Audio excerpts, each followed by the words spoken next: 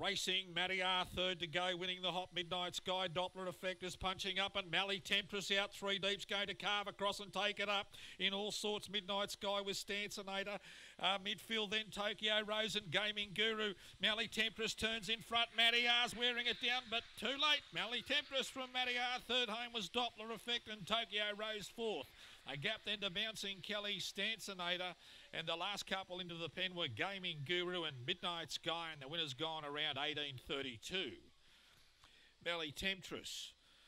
There's not much of her, is there? She's pint size, but she was able to carve down across from the 7 gate